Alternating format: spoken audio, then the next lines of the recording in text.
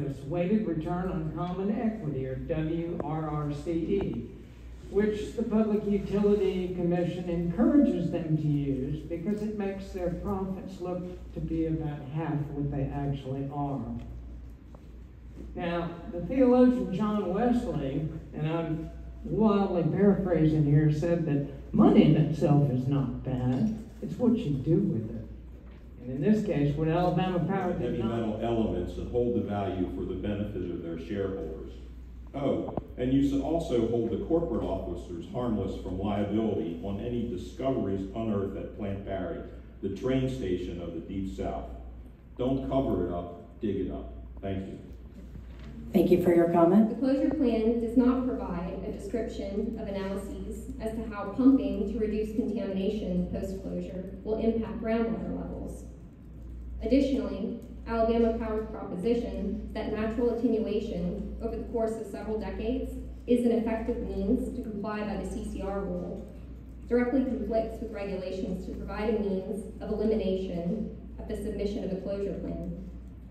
The approval of this plan would leave coal ash, leachate, and groundwater for perpetuity.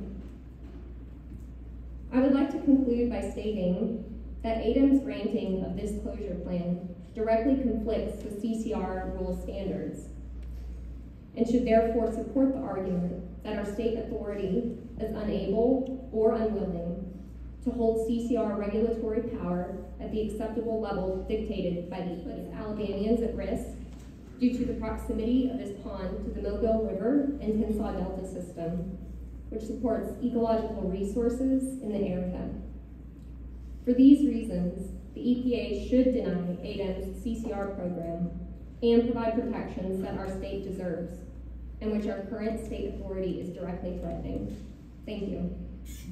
Thank you for your comment. I have long been concerned about the coal ash pond at Plant Barry, which for decades has been leaching arsenic and other heavy metals into the groundwater and polluting our watershed. Alabama Power's own reporting on this issue makes this fact utterly clear. Alabama Power's current plan to cap in place more than 21 million tons of coal ash along the banks of the Mobile River will continue to leave millions of tons of ash in contact with groundwater, which ensures further pollution of the Mobile-Tensaw River Delta. Simply put, ADEM's approved. Many residents that live along the Delta and along Mobile Bay are subsistence fishermen, relying on their daily catch to feed themselves and their families. Currently, there are a raft of fish consumption advisories for several species of fish throughout the Delta. Anglers are advised to not eat any fish that come out of the Mobile River.